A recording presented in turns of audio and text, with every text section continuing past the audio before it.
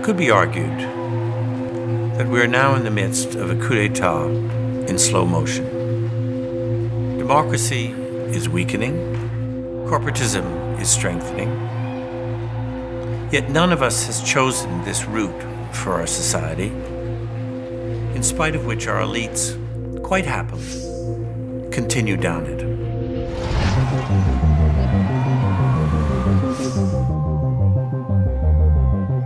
Trump is the symptom, he's not the disease.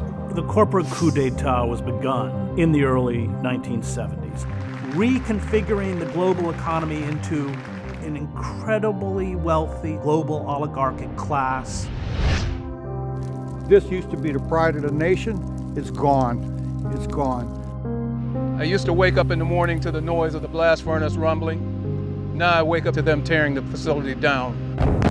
Companies that were nation-state based started to go multinational, then they started to go transnational. The shifting of manufacturing to the global south, where the wages were lower, where the environmental rules were not either existent or enforced. But the people here, they're hurting. Their jobs are gone. Their jobs are gone. On paper, there are something like 9,000 or 10,000 registered lobbyists, but in reality, the number is closer to 100,000. Do they have any influence over the vote? Not on mine. They're just looting and stealing as fast as they can as everything collapses. They set the stage for a savior. Obama was supposed to be that savior, and he wasn't. And what happens after a savior fails you, you look to something very different. Corporations are literally going wild over this. If Donald Trump goes away, we'll find another Trump. Believe me, we'll find another one. And the corporate elites, they want to divide us.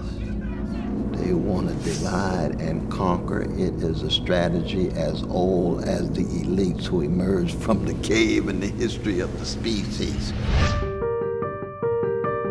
The idea that after an experiment of 150, 200 years of becoming more and more democratic, that we would suddenly slip back into this old authoritarian top-down model, that is very destructive.